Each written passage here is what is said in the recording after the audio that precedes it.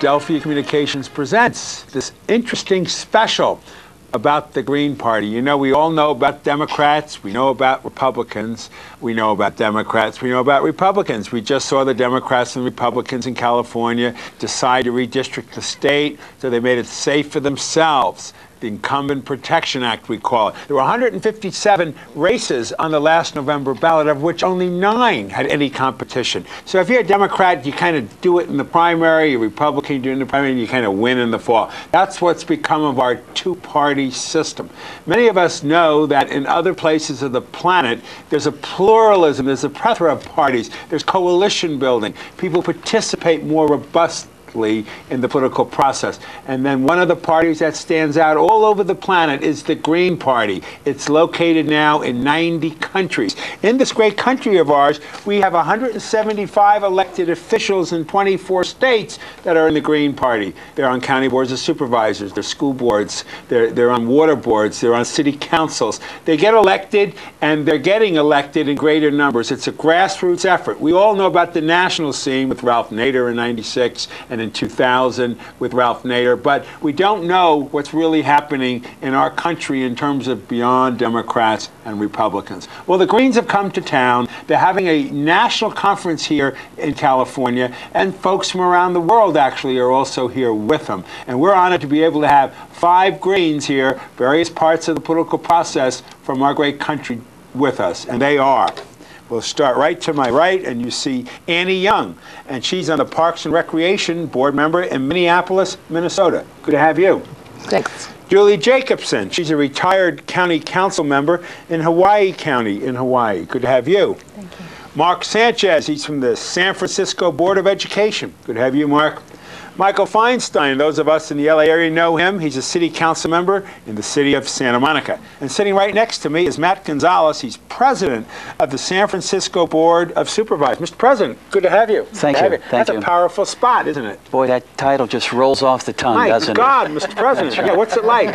Well, it's been interesting. I thought the power of the board president would come from committee assignments and things of the like, but it actually comes from your colleagues having to talk to you about how to move legislation through the process. So, how big of a supervisor group? I don't understand the politics. Well, how many on the board? In San Francisco, it's a city and county combined into one. So we don't have a city council, we just have the Board of Supervisors. It's 11 members elected by districts.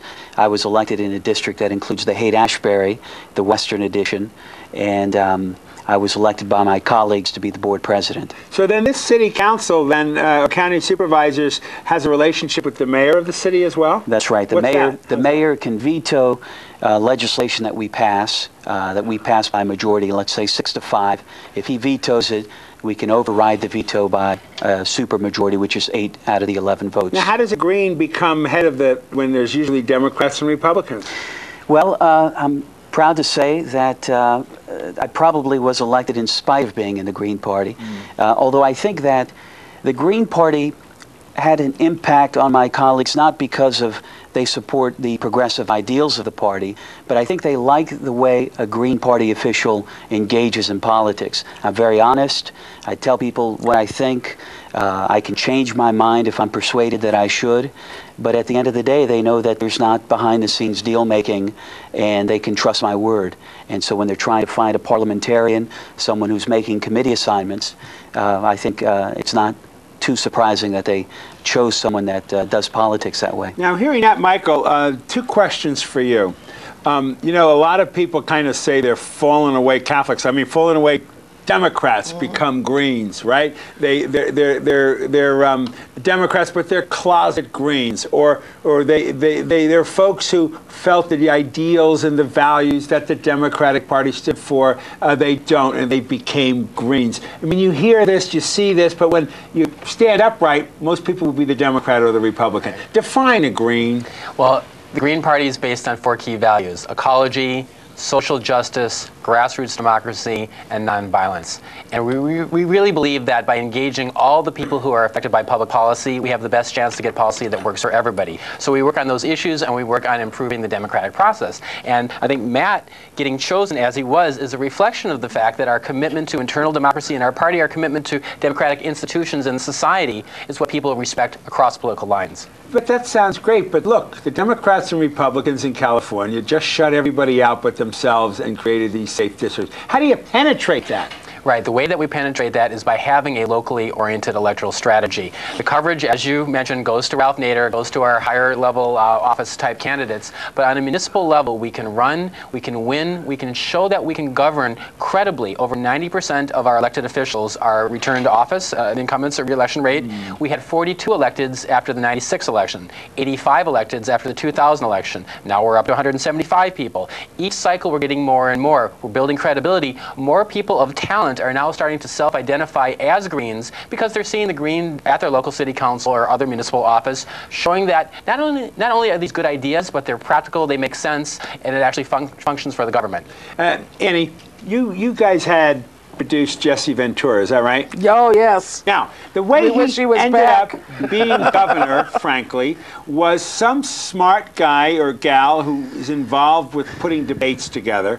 Let him come into the room and sit at the table with the Democrat and the Republican. All of a sudden, he hit a nerve of people outside of the room. So, my God, there's only these Democrats. Now I see this crazy guy. He's smart, he's articulate, he's independent, nobody owns him. There was a surge of energy. This independent, out of the blue, becomes the governor of your state. Then just most recently, we saw Paul Wellstone get killed in a plane crash, and out comes a former vice president to go against the Republican, and Republican wins. So your state goes up and down and around and this and that. And tell me about the Greens, how they've made an impact in Minnesota.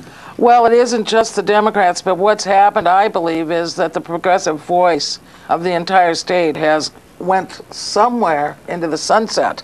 One thing that's happened is Minnesota has really grown. People from both coasts have come to the middle part of the country. And with them, they have brought their conservative Republican values, many of them, and are living in the suburbs. Minneapolis is now, the Twin City area is one of the growing, most populated areas and suffering from urban sprawl in all of America.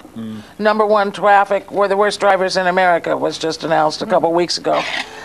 So this has all happened in Minneapolis, or the metro area, and yet Minneapolis is considered one of the greenest cities in America because of its beautiful parks, and because of the Mississippi River, and our love for, the whole renewable energy thing is very big because we've got the wind out there on the plains that could provide renewable energy probably for the entire country. But it's that progressive voice that's been lost. They went back to Walter Mondale, Mr. Retread.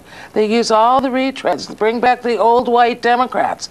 People are really tired of that. The Midwest is as diverse as Santa Monica. The Greens are the straight shooters when it comes back to the Just old like issues? Matt said, we believe in building coalitions. We believe in an open process. We believe in including everybody. I come from a board right now that has a vacancy, and we're tied 4-4, and it's unbearable to be in a situation where you're deadlocked and can't move. And part of that is being closed out of the process.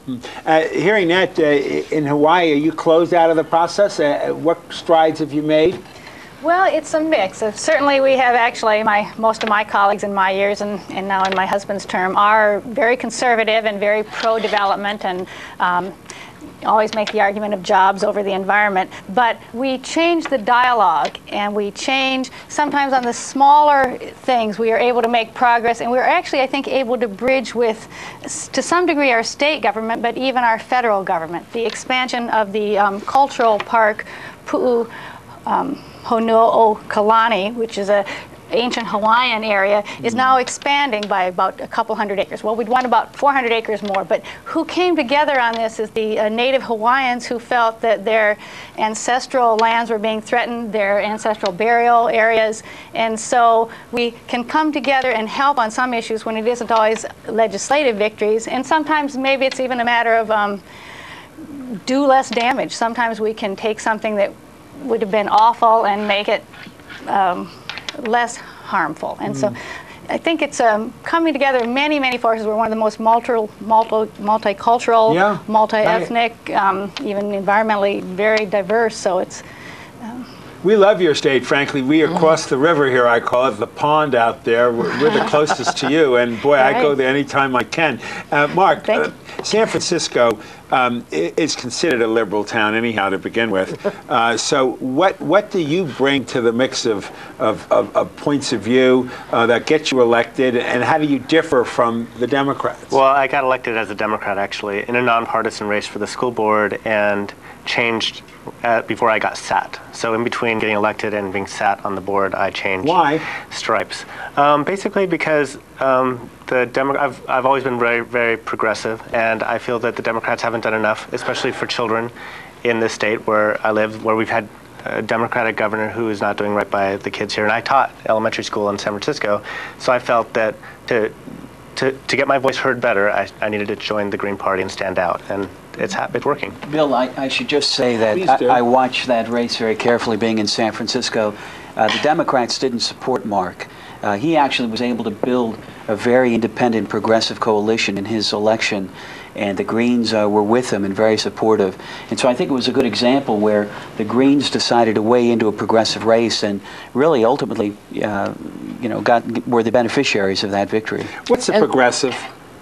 I think it's a progressive is somebody that has certain social ideas more than anything that are not as equivocal, let's say, as the other parties. For the Greens, some of those ideals would be supporting gay marriage, being opposed to the death penalty. You know, some very fundamental ideas. There's a difference between a liberal and a progressive.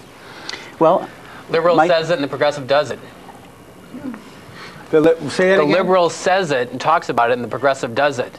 For instance, what do you mean? Well, you know, you can say that you're for health care for everybody, but then do a gutless thing like Clinton did in office in '93 and come up with a terrible plan which alienated everybody from health care reform for decades. You know, as Greens, we're for universal health care. It means everybody gets covered. It doesn't mean these incremental nonsense plans that the Democrats put forward year after year, which doesn't do anything for real people at home. We either stand for something or you stand for nothing. Julie? I had an example too. I think as Greens, we wanted campaign finance reform. The Greens, well, my husband hasn't yet, he's only been in office a couple of years, but the two of us who were elected introduced conflict of interest legislation to reduce the influence of big money on campaigns. The other parties would talk about it, would say it's a good idea, but they'd always backtrack and say, well, it's just not, you haven't fine-tuned it enough, is the common expression. And so when it came actually, it was so perfect, to the action, we were willing to stick our necks out and do all we could to try to get things passed. And we don't see that in other parties. And I think the other two things, Bill, what I wanted to say on his is that when I was a Democrat, that was just kind of the status quo. But when you become a Green, people listen because all of a sudden you are different. And so it allows us to have kind of this soapbox. But I think the other thing about the progressive liberal idea is the fact that we are pushing an agenda and we have common bonds. As he said, the 4 pillars are a common bond. And when I said before what happened in Minnesota, what the progressives lost their voice, was that's exactly what happened, is that the voice, just as Julie says, just kind of gets swept in, and that's what makes the Greens so vibrant right now. Okay, well, help me out on this. We are a two-party system in this country, and some people say, love it or leave it, it's your problem. And then others will say, well, Bill, it's the lesser of two evils, you know, da-da-da-da. And then we go down to Florida, okay? And people are still saying that if those 95,000 folks who voted for Ralph Nader had voted proportionally to give Gore his vote, Al Gore would be president, not this guy, Bush. This is one line you hear. Then the other line you hear, well, with Bill, in places around the country, around the world, they have instant runoff voting, and they also have proportional representation. Now, I know Israel has a coalition government, and I know that in places where they do have instant runoff voting or proportional representation, there's a greater robustity of voter participation. But look, How do you get Americans to buy it? Now, I just heard, and we all know this, that in California, on the election that's going to be this November, the 4th, that there is a piece on the ballot called instant runoff voting. Now, how's that going to work? Well, instant runoff voting was passed by the voters in San Francisco last March. It will take effect this November. One thing I think it's interesting when you consider what happened in Florida, the Democrats are very good at blaming Nader, but they're not very good at coming forward with a solution. Instant runoff voting is a method of voting that's currently used in Australia. It elected the mayor of London, the president of Ireland. And what you do is, rather than going to vote in November and either having a plurality victory, as we have in the national presidential races, where a plurality gets you the entire state, you would go into the booth and you rank your choices. You might say, well, I want Nader first, Gore second, whoever third. We only count your first place vote, your first choice. You do that calculus. If nobody has 50% of the vote, 50% plus one, then you eliminate the bottom vote getter. Let's say Nader's on the bottom, get rid of him, go to all of those ballots second choice. Some of them will be for Gore, some will be for Buchanan, some will be for Bush, and you recalculate it. And you do that until you have somebody over 50% and you have a winner.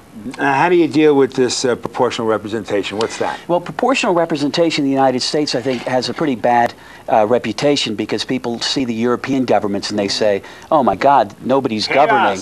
But if you look at the system they use in New Zealand, it's what they call an MPP system, where they actually split their seats in Congress or Parliament so that half are elected in single-member districts like we do here, like you go and you vote for who you want your congressperson to be, but the other half are done by proportion. So when you go vote, you vote for the single-member district, but you cast a second vote for what party you want to represent you. And it's that party that's done proportionally. So if the Greens have 5% of the vote, they pick up 5% of that second half of the Parliament seats. Bill, right. Bill, Yeah. just to add to the proportional representation, the thing that people get confused on in this country, which is important to bring out, is that a parliamentary system isn't a proportional system. A parliamentary system is where the chief executive, like the president, is chosen by the legislature. Yeah. In our country, we choose the president separately or the governor separately. So we can use proportional representation in our legislature, pick 20% of the vote Greens, we get 20% of the seats, but the chief executive doesn't rise or fall on whether the coalition of people who appointed that person, she or he, stays together. Yeah. So we would have the best of all systems. We'd have the stability of a separately elected executive, but we'd have a proportional legislature here. And that's the route that the Green Party is trying to go. And when you get back to your progressive versus liberal stuff, on the municipal level, we get elected, we can force that point of view and have that discussion. Unlike where there aren't programs like yours, the best public affairs programming in the United States, the stranglehold that the corporate media has on dialogue means that we aren't even part of the national debate, let alone getting elected, even though we should be in the Congress today and leading the peace movement and talking about the cost of war.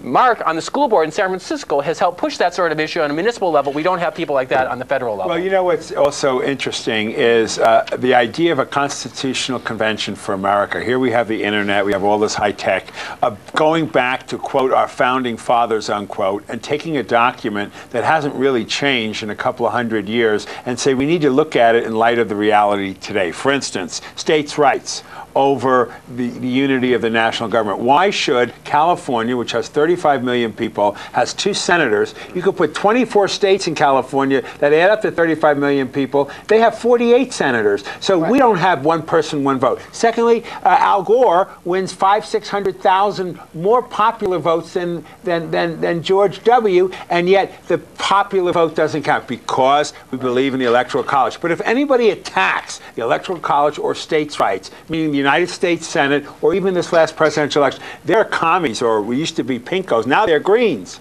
Right. So at least you got the name green rather than pinko. Yeah. But this concept of revolution, meaning involvement, changing the Constitution, modifying it, bringing it up to where Europeans are, where a lot of these countries that have become part of the worldwide scene have become. Will we ever break through this? No, I don't think here. I really don't. I think that the Democrats and the Republicans have such a stranglehold on the two-party system because the threshold, there is no floor. There's no threshold that you have to get over to make it a legitimate vote. We're down to what, 35% of the popular vote, or people who are registered or who could be registered voting. That's right. It could be 20%. It could be 10%. And the reason why is because big money buys the election. Well, saying that, but look at you. Here you are. You're one of the most powerful elected officials in the country, being president of this city council, county, city government, and you're a Green. Now, don't you show as a role model that you can work with everybody and put coalitions together? Could that not give hope to the idea of a more pluralistic strategy? Look, Bill, my thinking with instant runoff voting, and I was the lead sponsor of it, was if we can get a municipality like San Francisco to adopt it, there'll be increasing pressure on the national level for that to be implemented. People say the Greens are, the communists or Marxists or this or that. Right. Let me tell you, I don't think the Greens hold a single radical opinion. We really don't. It's usually the speed with which we want to make change. And I would think that any rational, educated, decent human being living in the United States looking at the political process would say, oh my God, the way you elect a president in this country is insane. It's not, even though you mentioned Gore beat Bush in the popular vote, neither of them won a majority of the vote. I think in a democracy, it's got to be a majority victory. And so I think the Greens are the only ones stepping forward. In Alaska, interestingly enough, there was an instant runoff voting measure that went to the voters. It would have applied to federal elections. The Democratic Party opposed it. So now you're going to have what? A convention this weekend. What do you hope to accomplish at this convention? Well, one of the things that we're trying to do is have more of the elected Greens who are scattered across the entire country to meet each other and learn the practical things that they're doing on a day-to-day basis to work better for their communities and to improve our performance as Greens and to expand our numbers. Number two, we're actually putting together a Green Officeholders network so we can ongoingly not only work together, but publicize our work around the country, not just to other Greens, but why aren't we in People magazine? Why aren't we in Cosmo? Why aren't we in regular places having people being profiled? Why aren't we in 17 magazine? I mean, we have a ton. We had a Green at 20 years old getting elected in Pennsylvania, Heather Urkursky, in this last race this past year. And one of the interesting things about the hope of the party demographically is that younger people are registering Green in much larger numbers. And instead of trying to convince people who have traditionally voted Democrat or Republican for 40, 50 years, now we're getting people, their first time votes are Greens to start with. So I think we're a demographic shift. Also, it's in our favor. Well, when they vote for you or young people are candidates and get elected, what are the half a dozen reasons why young people who are the least likely to vote would be a Green or vote for a Green? You mentioned the death penalty. You mentioned health care. What are some other issues? Where are you with this Iraq business? I'll let someone Well, Mark, on that one. The Greens on our board, there's two Greens on the school board in San Francisco, led the charge to, A, come out against what we're doing in Iraq and in the Middle East in general, and also against the military being able to recruit out of our high schools, which they can now with the new No Child Left Behind law, which is the federal law. So we're trying to, in a way, subvert that law, because we don't want the military to have access to 9th grade, 10th grade, 11th grade, 12th grade records and be able to call these folks at home. We just think that that's a civil liberties issue, and we're going to stand up for our kids. Julie, I just heard civil liberties. What are other issues the Greens are espousing that could attract people? Well, I was going to go with one of the big ones to me is labor, and that I think young people are realizing that they're really being left out of basic things that are, I guess, my parents' generation and some of my generation, although they're losing it, but the move towards privatization, towards gutting health care for new workers, even just job security and those kind of things. And these are things that they see now that they're entering the workforce and having a difficult time, and things that they saw that their parents could count on and that led them to have a stable middle-class life. And I think they're looking to someone to talk about that, and just like you said, not as a piecemeal drug insurance for the elderly, but health care for everyone. That young people are getting, the health issues are changing, so young people are facing major issues that they weren't, maybe as a group, is aware of. And what about our group? What about our age bracket? Well, why would we want to be a Green? Well, because we're wise. And the word, when you talk about the overall umbrella still of the Greens, is about the environment. And one of our 4 pillars is called ecological wisdom. And we as elders have wisdom. I have some wisdom that I learned in my 35 years as a Democrat. But now I'm using it to help, to mentor, to teach these young people who've never been in a political party. So why'd you go from a Democrat to Green? Because I was frustrated with the progressive issues, maybe the social issues. I come from the most diverse, poorest neighborhood in the state of Minnesota, other than the Indian reservations, and our town was doing development, development, and leaving our jobs and affordable housing behind. And we have a machine, we have a democratic machine in our city, and as I said, it's been falling apart and crumbling, and it's not meaning very much to be an endorsed Democrat anymore, and people are looking to the new hope. I think, when we talk about Iraq, when we talk about education, when we talk about healthcare, reasons we get up in the morning is because we have hope. We believe in our platform. We believe in these 4 pillars. It's one of the common reasons. You get 175 Greens together, you will find we find our common threads and Matt, work on those. Last comment.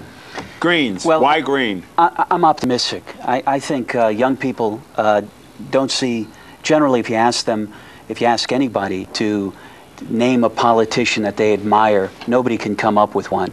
Or they come up with a name of someone that's long gone that they've kind of romanticized. And that's because there's so much dirty money in politics that we're never going to fix the system until we get true electoral reform, campaign finance reform.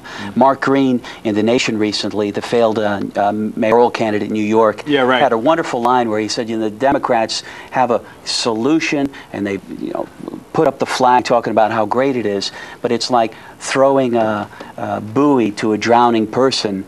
You throw it 20 feet out, they're 40 feet away, and you call it a success. That's not the kind of party I want to be a member of. Last comment, Michael. We're the party for public financing. Democrats talk campaign finance reform, but they really aren't committed to take the money out of politics. We are.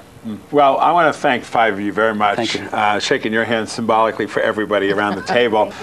We need to have the discourse in a democracy. We need to get everybody to participate and appreciate what you're doing to bring people into the political process. Appreciate it very much. And I especially want to thank you out there for sharing your time with us. God bless you, and bye-bye.